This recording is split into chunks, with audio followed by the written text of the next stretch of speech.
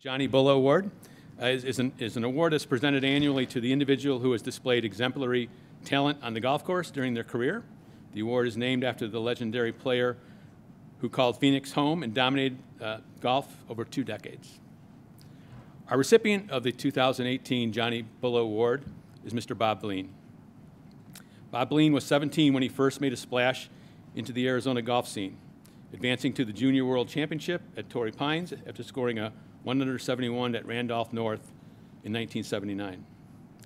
He was a consistent contender from that day forward, beginning with his junior days at Maryvale High School, on to college, into a fine professional career, including a dramatic victory in the 1999 Southwest PGA Match Play Championship.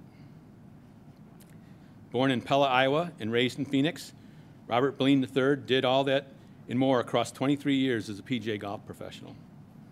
Blean's first professional posting after a college career at Glendale Community College in Grand Canyon College, where he was a member of the NAIA Championship qualifying team, was as an assistant at Bel Air Golf Course beginning in 1990, but he was hardly stationary. Blean was a frequent tournament competitor locally and nationally, piling up a half-dozen top 7 placings in the Southwest PGA Championship across 15 years. His best finish was sharing a runner-up honors stroke behind Dean Vermaca of Oro Valley Country Club in 2008. Bob qualified for the Nike Tour in 1997 and also played in both the Phoenix and Tucson Opens that year, as well as other appearances in both the state's PGA Tour stops later in his career. It was while representing Bel Air that Blean captured the Southwest PGA Match Play Championship, capping his feat with a 3-2 victory over Larry Mackin at Troon Country Club.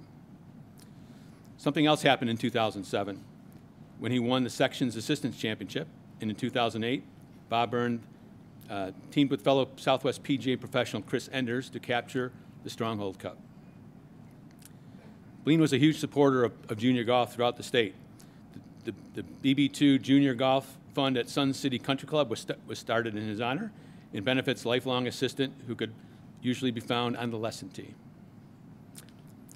Bob was a tough individual. In 1995, he spent 3 weeks giving lessons and playing with what doctors discovered was a ruptured appendix via CAT scan on Father's Day weekend. He was back on the leaderboard by August of that year, and in that fall, once again contributed to the Southwest Section's winning Goldwater Cup team. Sadly, we lost Bob. He passed away at the age of 55 in December of 2017. At this time, I would like to bring up a couple of individuals to help me present the Johnny Bulla Award, starting with the Executive Director from the Arizona Golf Association, Mr. Ed Gowan. And I'd also like to invite up the President of the Southwest Section PGA, Jamie Lewis.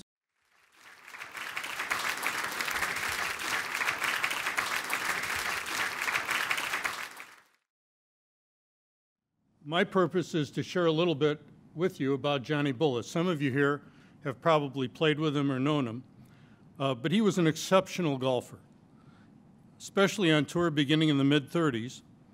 He was a contemporary and a traveling partner with Sam Snead, had a personal relationship with both Bobby Jones and Ben Hogan. Their regular conversations were often devoted to the search for the perfect golf swing. Aren't we all? Bulla's analysis was that each person has their own perfect swing to discover, but they have to discover it on their own with help.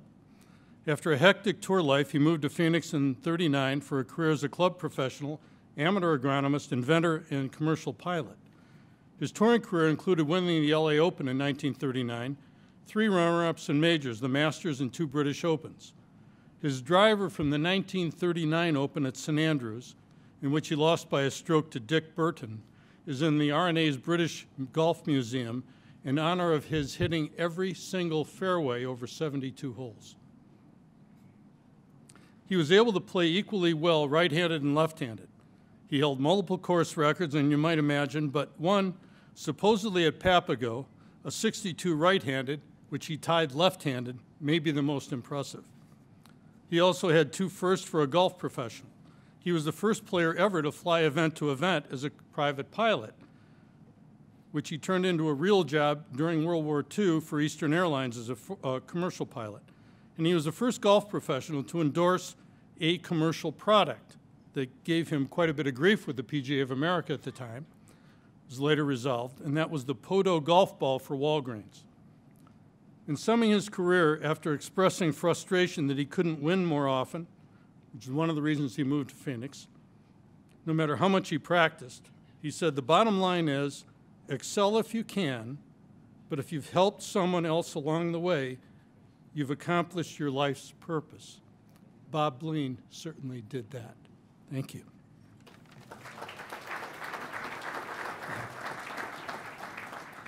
Bob Blean was a very special person, and I had the privilege of working with Bob for the last 2 years before he passed. And you know, this award recognizes the players in our section, and he shot at 60. Our course is 51 years old, and he lipped out at 59 within about 7 months of when he found out he was sick. So he was a true player and a true gentleman, and it was an honor to be with him.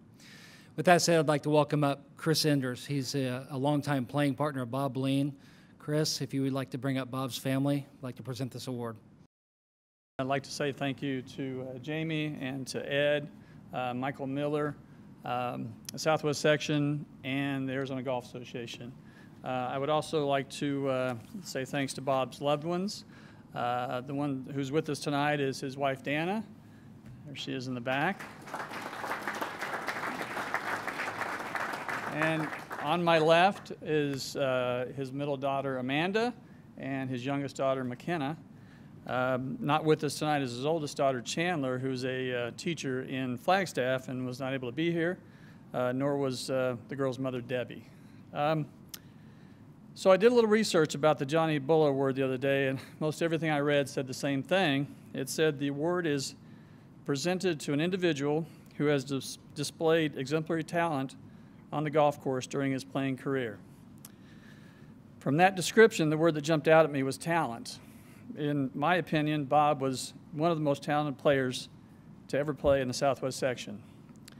If you look in the record book, you will see his name scattered about in several places. However, as those of you who were lucky enough to play with Bob in his prime know, what we will really remember about him was the pureness of his game. I was blessed to be his partner in many Southwest Section team events over the years, and in that time I saw him, far too many times to count, hit shots that made my jaw drop. You may wonder, if Bob was such a magnificent ball striker, and he was, why didn't he win more events? His short game must have been lacking, you would logically think. Rest assured that was not the case.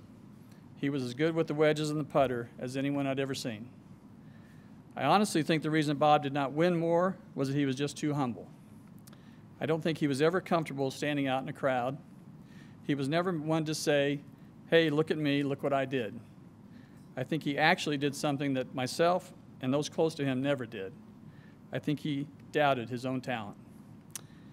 In conclusion, I couldn't be more proud to accept this award on Bob's behalf, and I'll forever think of it as validation of the talent that was my good friend, Robert Arthur Blean III. Thank you.